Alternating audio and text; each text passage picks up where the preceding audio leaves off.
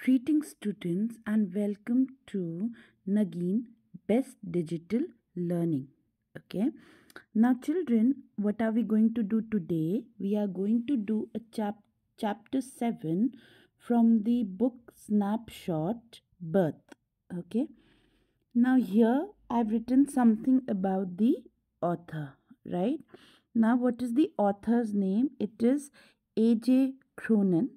He was born on 19 July 1896, okay, Cardross, United Kingdoms. He died on 6th January 1986, Montreux in Switzerland. His full name is Archibald Joseph Cronin. Okay, what is his full name? Archibald Joseph Cronin. And there is a movie and TV show, Citadel, The Stars Look Down, and he has been facilitated with the awards such as National Book Award for Fiction. Okay, now first let us read about the little bit of introduction, जो कि आपको समझ में आएगा कि इस book में है, इस स्टोरी में क्या है. The story is an extract from eminent writer A.G. Cronin's novel Citadel. तो ये जो बर्थ वाला चैप्टर है ना, ये एक छोटा सा एक्सट्रैक्ट है. कौन सी बुक से, नॉवल से लिया गया है चिल्ड्रन? सीटाडेल से. Okay, the novel is considered to be the, और जो ये नॉवल है, it is considered to be the path breaking book in the field of medical ethics. ठीक है, based on the story, in later years, Great Britain went on to set up its now very famous national health system. The story of birth summary class 11 is about a doctor. अब ये तो सीटाडिल ऊपर वाला part तो थोड़ा बहुत सीटाडिल के बारे में हो गया कि इस नॉवल को, सीटाडिल जो नॉवल है उसको सबसे ज़्यादा इम्पॉर्टेंट माना गया है क्योंकि ये मेडिकल एथिक्स के बारे में बताता है, मॉरल्स के बारे में बताता है. अब जो हम पढ़ेंगे वो थोड़ी सी समरी है ताकि तुम लोगों को थोड़ा सा बहुत आइडिया हो जाए. The story of birth summary class 11 is about a doctor who has to deal with a difficult case while his mental state is not good. ठीक है, और उनका नाम रहता है डॉक्टर एंडरसन. ठीक है, एंड उनका शायद झगड़ा हो जाता है अपनी गर्लफ्रेंड के साथ, और उसके बाद वो क्या करते हैं, एक प्रेग्नेंट वुमेन के पास जाते हैं जो कि बहुत ज़्यादा पेन में है. He finally overcomes the problem and gives excellent patient care. और इतने ज़्यादा परेशान होने के बाद, टायर्ड होने के बाद चिल्ड्रन, वो क्या करते हैं, उस केस को बहुत अच्छे से सॉल्व करते हैं. Right, the extract part tells about a medical miracle of a doctor's goodwill and hard work to treatment his patient. The story Citadel is conglomeration of tragedy, loss, and redemption. This conglomeration means togetherness of tragedy है, loss है और redemptions है. Citadel है. अभी birth के बारे में नहीं बताया गया. Now children, when we go to, let us first see कौन कौन characters इसमें main characters हैं वो रहते हैं. ठीक है, पहले तो हम क्या करते हैं, कैरेक्टर्स पे जाएंगे, फिर हम नहीं, हाँ, फिर उसके बाद हम थीम पे जाएंगे.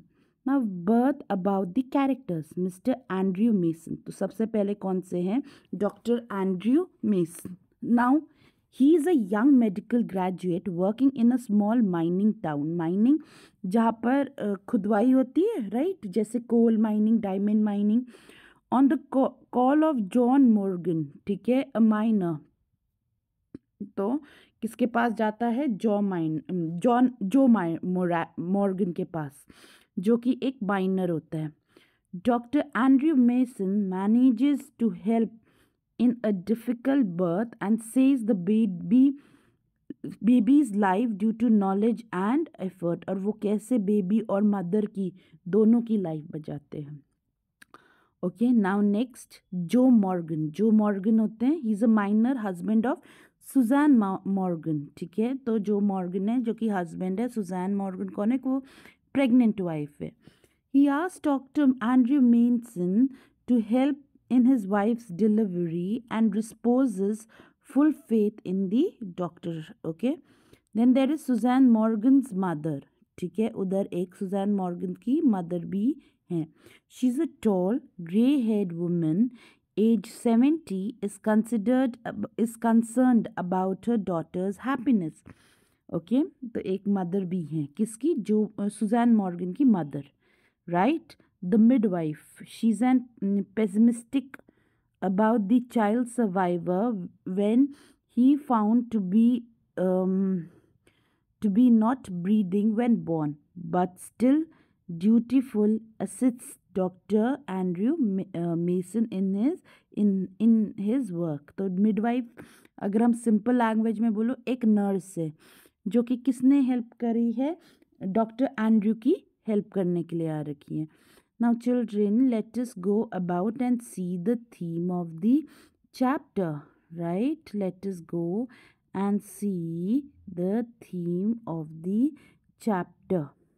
Now, Dr. Andrew Mason has just begun in medical practice in the small Welsh mining town of Blaney.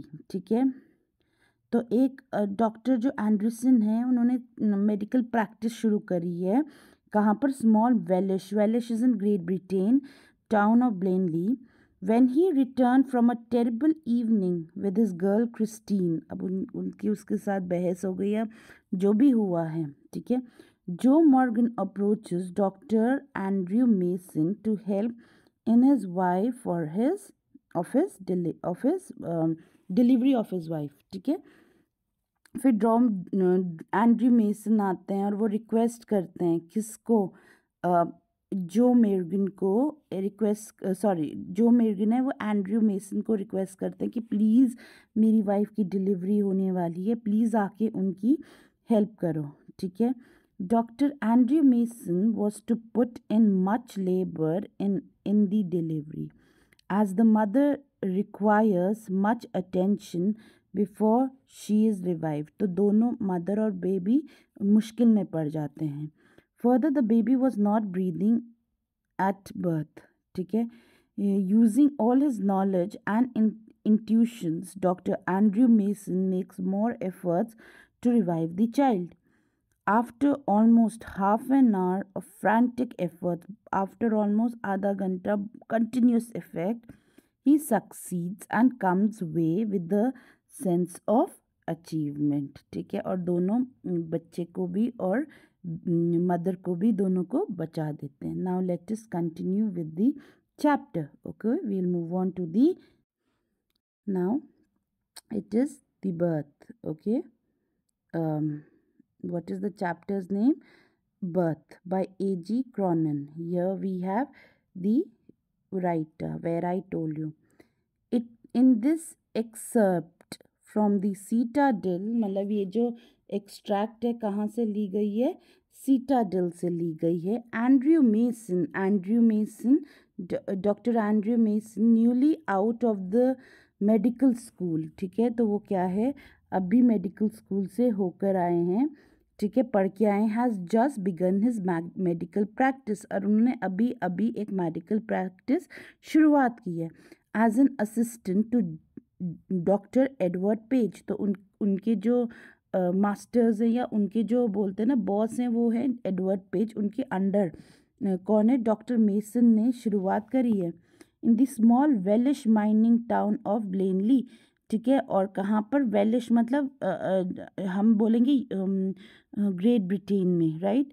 As he was turning from a disappointing evening with Christina, the girl he loves, he is met by Joe Morgan. Joe and his wife, who has been married nearly 20 years, are expecting their first child. अब तुम्हें पता चलता है कि कितने साल हो गए हैं उनकी शादी को? 20 साल हो गए, और 20 साल बाद उनको ये बेबी हो रहा है. तो क्या क्या सिचुएशन थी, क्या क्या चीज़ें थी, ठीक है, वो ये चीज़ देखते हैं, ठीक है. Let's start.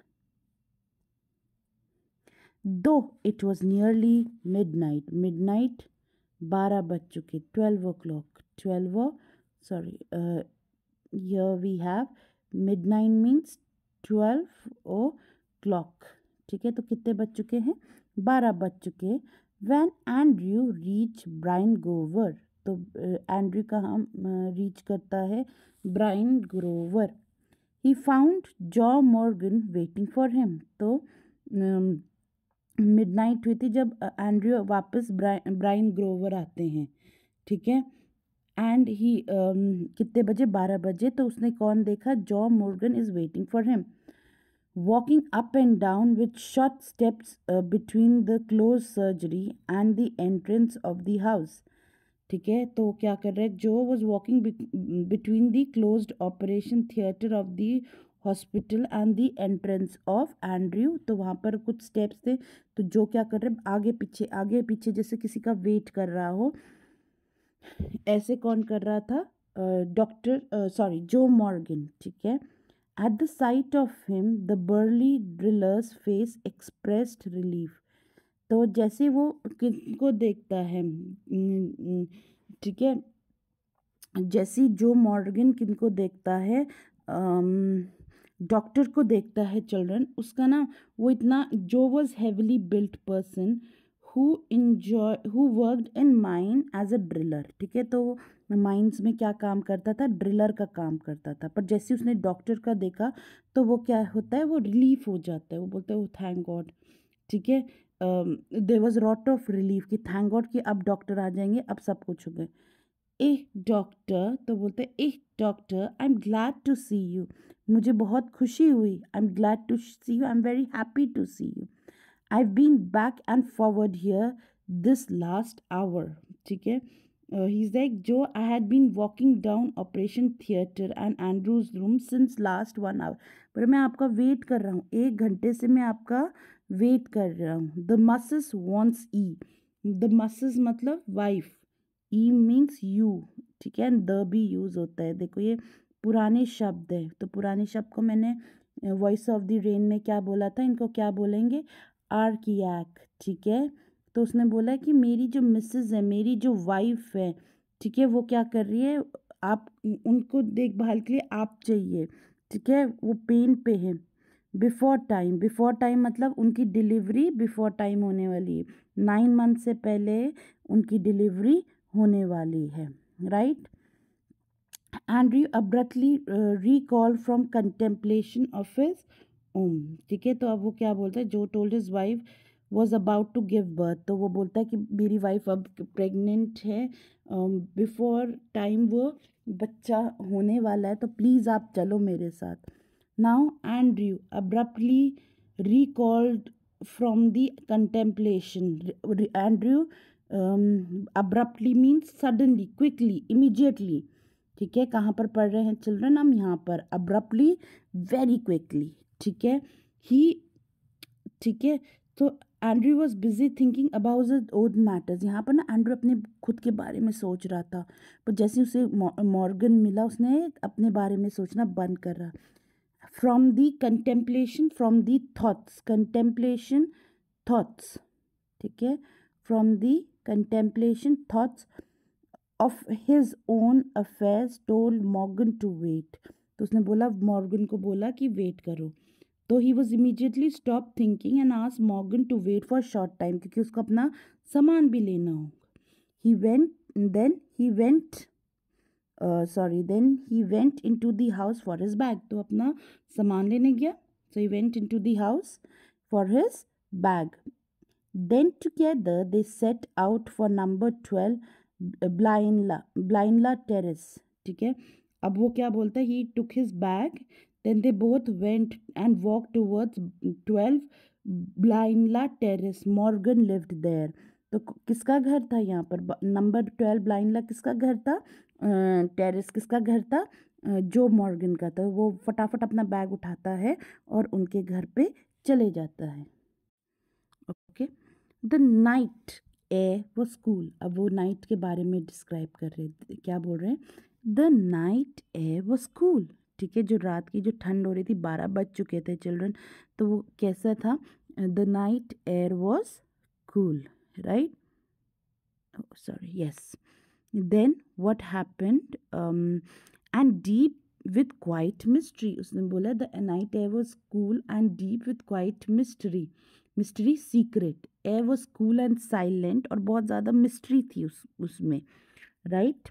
Then usually so uh, perceptive, sensitive.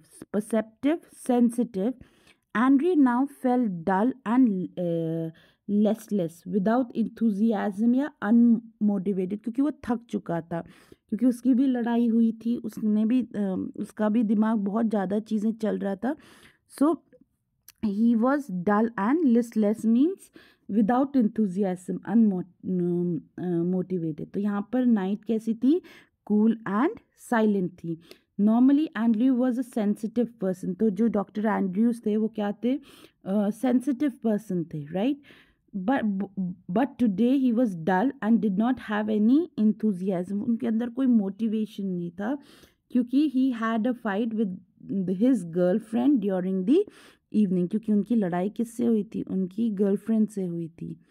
He had no premonition. So he had no premonition that his night call would prove unusual.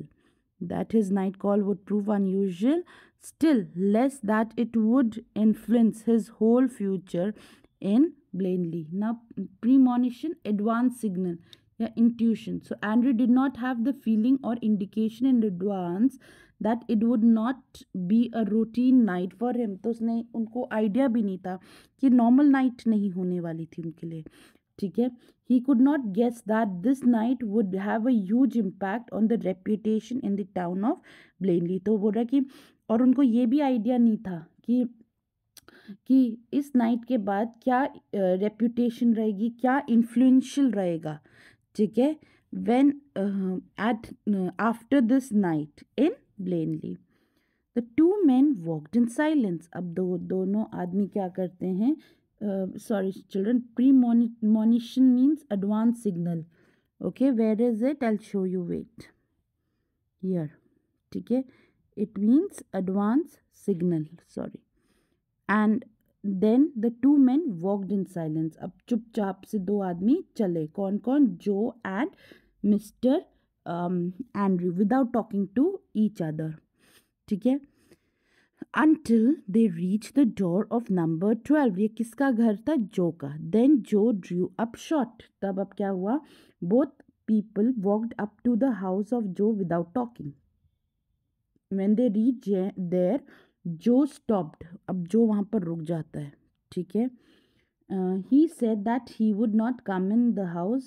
ठीक है. तो जो वहाँ पर Drew up shot means stopped. यहाँ पर ये देखो, Drew up shot means he will not come in side.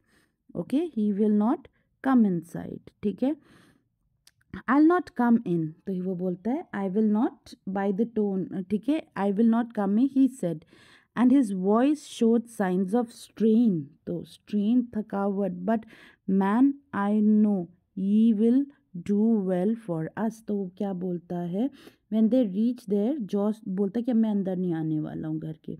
He said that he would not come in the house. By the tone of his voice, he looked worried, strained, डर के मारे कि उसकी बीवी ठीक तो होगी, बच्चा ठीक तो होगा. Joe said that he was confident that Andrew would do his best for him. तो वो बोलता है कि नहीं, मुझे पता है कि डॉक्टर आप मेरे लिए करोगे, जो भी करोगे बहुत अच्छे से करोगे. Okay. Now next page number 66. Inside the narrow stair led up to a small bedroom. अब क्या होता है? वो घर के अंदर जाते हैं और एक पूरा का पूरा स्टेयर केस होता है, छोटा सा नैरो, और ऊपर क्या होता है? कमरा होता है. This is the house. ठीक है. रूम, सॉरी, जहाँ पर मिसेस मॉर्गन लेटी हुई रहती है. Inside a narrow stair led up to the small bedroom, clean but poorly furnished. कि वो जो कमरा था ना, वो साफ सुथरा तो था. ठीक है. वो साफ़ सुथरा था, बट वो बहुत अच्छे से फर्निश नहीं था. फर्निश जैसे नए ज़माने के कमरे होते हैं ना, वेल फर्निश्ड रहते हैं, वैसे नहीं था. And lit only by an oil lamp. और वो वहाँ पर सिर्फ किस किस चीज़ की रोशनी थी? एक छोटे ऑयल लैम्प की रोशनी थी। Here Mrs. Morgan's mother, a tall grey-haired woman of nearly 70, and the stout means fat, elderly midwife means nurse, waited beside the patient, watching Andrew's expression as he moved about the room. अब क्या होता है, inside the house एक छोटी सी narrow के stairs हैं जो कि ऊपर एक कमरे को जाती है.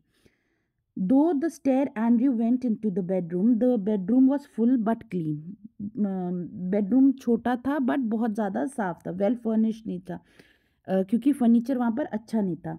वहाँ पर एक छोटा सा लैम्प था जो कि बर्न कर रहा था. Mrs Morgan's mother was in the room. और कौन था? मिसेस मॉर्गन की mother was in the room. और उनके बारे में बता रखा है, she was tall, about 70 years of as, and had grey hair. और उनकी बाल कैसे थे? ग्रे हेयर थे. A heavily built elderly maid was also in the room. और एक heavy built elderly maid मतलब मे बी midwife, वहाँ पर nurse, ठीक है, जो दाइयाँ होती है ना, वो थी. ठीक है. Both ladies were standing near the patient. वो एक पेशेंट के पास खड़े हुए थे. Morgan's wife. They both looked at Andrew as he walked into the room. तो उन्होंने जैसी वो आए उनकी शक्ल देखी. Let me make you a cup of tea, Dr. Batch. तो यहाँ पर क्या बोलते हैं? बैच मतलब हम नहीं बोलते मास्टर जी, ठीक है, या किसी को रिस्पेक्ट देते हैं, तो बैच यहाँ पर मिलते हैं डियर. ठीक है. तो वो बोलते हैं, क्या मैं आपके लिए चाय लेके आऊँ doctor batch? Said the former quickly. Farmer means जो दोनों में से सबसे लास्ट वाली ये हो. ठीक है. After few moments. तो I make some tea for dear doctor. ठीक है. Andrew smiled faintly. Andrew smiled very faintly. Okay. And what did faintly means? Lightly. ठीक है कि ठीक है. He saw that the old women, wise in experience, realized there must be a period of waiting, that she was afraid he would leave the case, saying he would return later. Now, Andrew हल्के से smile करता है, और he had understood that the women was intelligent. जो women थी वो intelligent थी and experience थी. किस बारे में? She had realise that it will take time, more time to for the birth of the child. कि उनको रियलाइज़ हो गया था कि अभी वो टाइम आएगा, अभी वो डायरेक्टली अभी बर्थ नहीं होने वाला है, थोड़ा टाइम रहेगा. ठीक है. तो वो डर गए थे. She did not want the doctor to go out of the house. तो वो चाहती थी कि जो एल्डरली लेडी थी वो चाहते थे कि वो घर से बाहर ना जाए, और फिर वो बोलेंगे ना कि मैं थोड़ी देर में आता हूँ, तो उनको ये डर था कहीं वो गया और वापस ही ना आए. ठीक है. Okay. Don't फ्रीट mother, I not run away. Andriy requested the mother not to worry. तो जो सुजैन की मदर थी वो बोलती कि नहीं नहीं डरो मत, डोंट फ्रीट, डोंट वरी, कि मैं नहीं जाऊँगा, I will not run. Down in the kitchen, he drank the tea while she gave him. So he assured her that he would not go from the house. The kitchen was at the ground floor. तो वो नीचे आते हैं. Andrew was sitting in the kitchen and drinking tea. अब Andrew क्या करता है? चाय पी रहा है. किसने बनाई है? सुजान की मदर ने बनाई है. Andrew was aware that he was very tense. अब एंड्रू को पता चल गया था कि सब के सब बहुत ज़्यादा टेंशन में हैं. Even if he went home, he will not get adequate sleep. तो उसको पता चल गया कि अगर मैं घर भी जाता हूँ तो उसकी क्या होगी? प्रॉपर स्लीप नहीं होगी. Because in about 1 hour he'll have to come back. क्योंकि उसको पता चल गया था कि अगर ऐसा होगा तो मैं क्या करूँगा, मुझे 1 घंटे के लिए वापस आना, 1 घंटे के अंदर ही अंदर मुझे वापस आना पड़ेगा. ठीक है. सो वो बोलते हैं don't फ्रीट mother, I not run away. Down in the kitchen, he drank the tea which he gave him. Overwrought means very tensed and very tired as he was. क्योंकि उसकी बहुत ज़्यादा सोच थी, लेट हो चुका था, उसका झगड़ा हो गया था उसकी गर्लफ्रेंड के साथ. He knew he could not snatch even an hour's sleep if he went home. तो उसको पता था कि 1 घंटे के अंदर ही अंदर मुझे वापस आना ही पड़ेगा, तो इसलिए मैं जाके रेस्ट भी नहीं कर सकता हूँ. He knew too that the case was very sorry he knew that the case here would demand all his attention. तो उसको he was aware, उसको पता चल गया था that he will have to give his full attention to the situation of the patient in the house. अब उसको पता चल गया था. A queer lethargy of spirit came upon it. Queer means strange. Lethargy means laziness. ठीक है, कहाँ पर हैं हम चिल्ड्रन? यहाँ पर. A queer lethargy of spirit came upon him. आ गया समझ में? Came upon him. He decided to remain until everything was over. तो a strange feeling of laziness came upon him, children. And उन्होंने बोला कि so he decided to be in the house till all the work is complete. तब तक बच्चा नहीं होता वो वहीं पर रुकेंगे. Okay children, now we will do the next part in the next video. Please like, share and subscribe the channel as well as video.